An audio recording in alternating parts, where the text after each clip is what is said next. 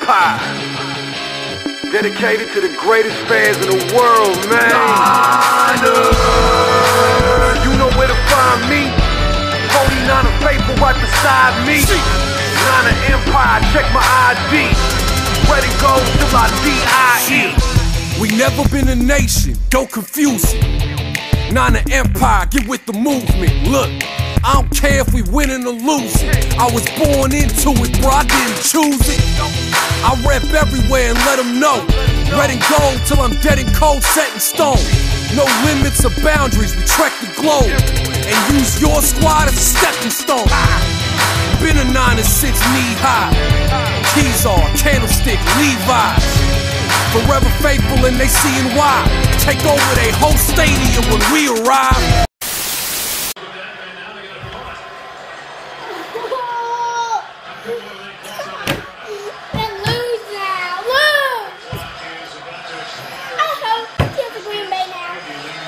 Hey. I'm throwing that jersey right now. And we're back. Not very enthusiastically. No, man. The 49ers. We were asking before we came on the air, where do we go from here? Polymac said Axl Rose won next. I went right into Guns N' Roses, that sweet child kind of midsection, the where do we go? I think Axl might have a better idea than the 49ers. Coach Rose. We'll get him in the, you know what I mean? But he's always late, isn't he? Nice, yes. They get penalized a lot. So obviously, it's a disaster. That's as plain as the nose on our faces, and we both have pretty big noses, actually. Roman noses. That's from the Italian or the, well, they say Roman, but the Irish got big nose too, Murph. You know. Jim Blossoms from drinking too much. What can you do? So where do you go? Jason Lock-in-4 of CBS Sports says they're going to Mike Shanahan as a GM. John and Denise move in. Jed moves out. I mean, does any of this give you comfort? To be totally honest, man, not really. And no disrespect to Mike Shanahan, but these ideas about revisiting the glorious past to kind of prop up the present and the future, most of the time, Murph, it doesn't seem to work. Yeah. I mean, it might take a new, fresh, young mind that we don't even know about yet.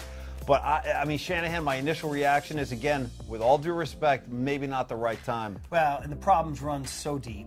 The roster is so bare, and the cupboard is so bare. I mean, we're going to have to reshuffle management and the roster.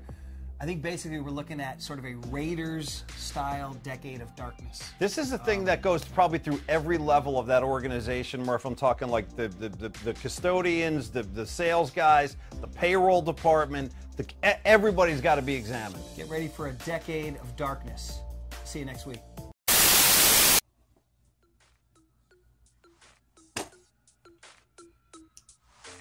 What can I say? It's Niners all day. We have 3 games left, 2016, to endure this madness that's going on. We got the Atlanta Falcons. And we got go to Los Angeles, take on the Rams. Jeff Fisher just got fired yesterday. So we'll see what happens on Christmas. We'll see what the Falcons did to the Rams. And that's what the Niners got to deal with. Wow. See how y'all gonna handle that.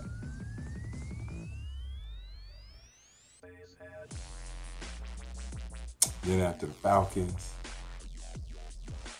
somebody said Rams might be the next team we beat. That'd be funny if Niners can't beat nobody else this season but the Rams. See, that's what's been happening. There's been crazy stuff going on in the NFL. You got teams like, you got the Cowboys, everybody in the league except the New York Giants. And you got teams like Niners. We probably can't beat nobody but the Rams.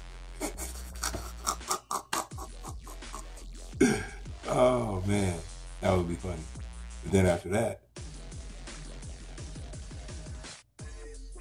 you're at home against the Seattle Seahawks. What is going on with the Seattle Seahawks? Now I'm so over here thinking that, man, they gonna come up in Levi Stadium and just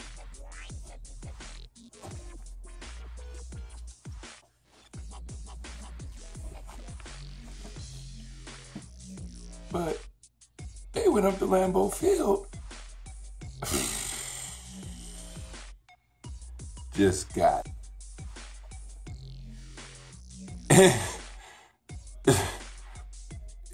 they can't, man. They go up to Levi Stadium and scored 8 points, and the Niners can't win a football game. And you got Earl Thomas no more. It's not gonna be as hard as everybody would suspect.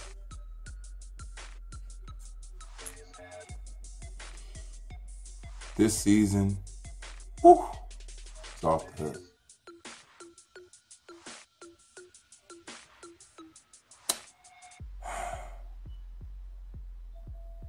It's time for Balky, Jed York, figure out what they're going to do next. I think Trent Balky needs to brainstorm how he's going to get his job back.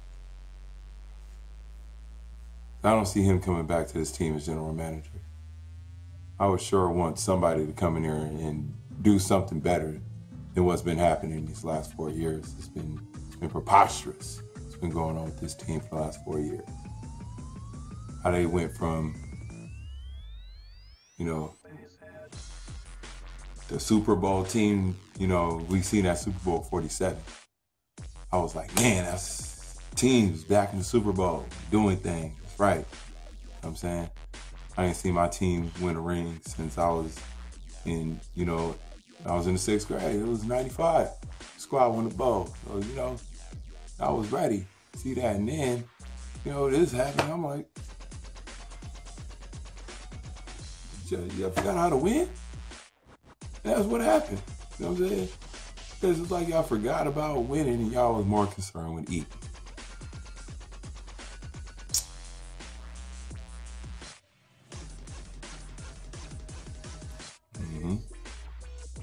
Well, guess what? It's our turn to eat now. See, Niners fans, we got some power. And not just some power. We got a lot of. Whoever has a GoFundMe account about flying that plane over the stadium and didn't invite me, please invite me to the next one. We want winners.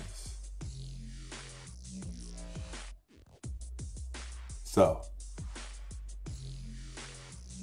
what do you want to see happen on this team to make the Niners great again? What would you do? You were the general manager.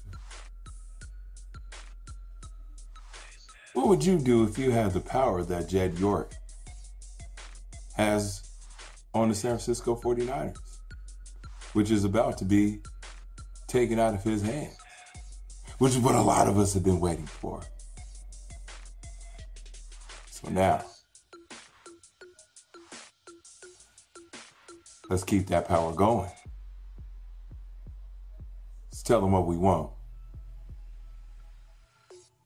Niners all day.